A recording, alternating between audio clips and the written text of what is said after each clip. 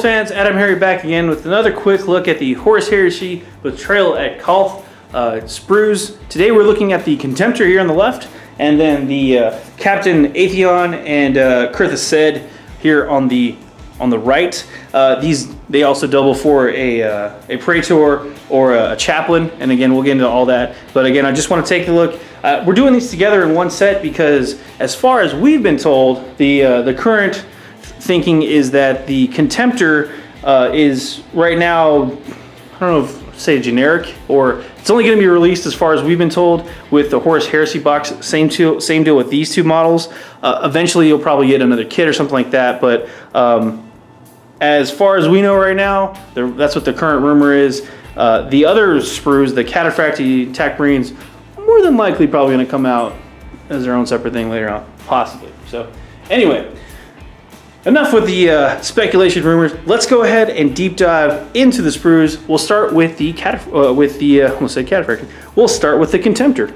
Here we have the Contemptor Dreadnought. As you can see here, really cool looking. It's got different hands. You can either go with the full-on arm bits for the Power Fist, or Dreadnought close combat weapon. So you've got 1-2 sets. 1-2 sides there. The hand joint is actually rotatable, so if you had another set, you could do a quick conversion and probably have two close combat arms. On the flip side, we've got a multi-melta bit here. We've got the looks like a salt cannon here, so that's what those bits are. There's the inside of the arm too. So really cool stuff. It looks like the configuration for this Dreadnought, one way or the other, is going to be a multi-melta and multi-melta close combat weapon, or assault cannon close combat weapon, some kind of combination of the two. I'll flip that over real quick, and you see the insides, they are very, very hollow. The legs and everything like that. That's why I think this is probably going to end up being kind of a one-shot kit specific to this box, kind of like the other Dreadnoughts in the starter kits for 40K, stuff like that. They may eventually come out with a Contemptor Dreadnought kit that gives you all the different options and stuff like that. But think of this kind of like the starter set Dreadnought, where Battleformer Crag Dreadnought, where he's just kind of a static pose, stuff like that. But you can actually position the arms, so you do have a little bit more flexibility there and things like that. So, but that's what the inside of that looks like. And then of course the awesome chest piece that kind of snaps in there and goes over top of this bit here. Very cool, very highly detailed, at least, even though the pose may be a little static with the fixed legs and stuff like that. But that's okay, because you can always get the old plastic knife out and start hacking stuff up and repositioning if you feel like it. So you have some options there. Let's go ahead and take a look at the other sprue. Here we have the other sprue out of the pair we're looking at today. We have Captain Atheon in the Cataphractii Terminator armor here, as you can see different bits there. And then on the flip side of that, we have Kurthus Said, which is in the regular power armor. He of course is a Chaplain. Well, he plays either as a Chaplain or Kurthus Said, or you can use him as just a Chaplain in the game.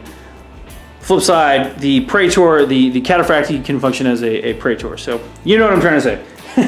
Anyway, these are, again, really cool, very highly detailed. Even if they are a single pose only, they still look really cool. You can see here the Cataphractii. We'll look at him first. Captain Atheon. There's this big bolter. Really cool. It's still a cool pose, I think, even though it's a little static, meaning you can't really change it at all. But if you only need one captain, then there you go. So pretty cool. I like the way it's laid out here. Love the detail in the armor, again with the little like visor plate looking slots and stuff like that. It's really nice. And then we have Kurthus Said right here, who looks to be wielding a plasma pistol. And again, this bit here, you can see where it kind of just slides right in there. So good stuff here. Over on this side, we have looks like the top of the Cataphractii chest piece right there. And Kurthus Said's Crozius. Of course, don't know how that all works. Anyway, but yeah, there's his we'll say his power rod for his staff, for his office. We have a chain fist again for the Cataphractii. And then the back plates here, you can see there's the backpack for the power armor, and then for the Cataphractic Terminator. Actually, that could be the back plate. No, okay, no, these are the same bit. Okay, so not the same bit, but this backpack glues onto this. This is the Cataphractic back. We'll take a look at that one. That makes way more sense now. So this is why you always read the instructions before you build these things. Okay, speaking of instructions and building these things, what do you say we put these bad boys together and then do a quick 360 of both the two heroes and the giant Contemptor Dreadnought?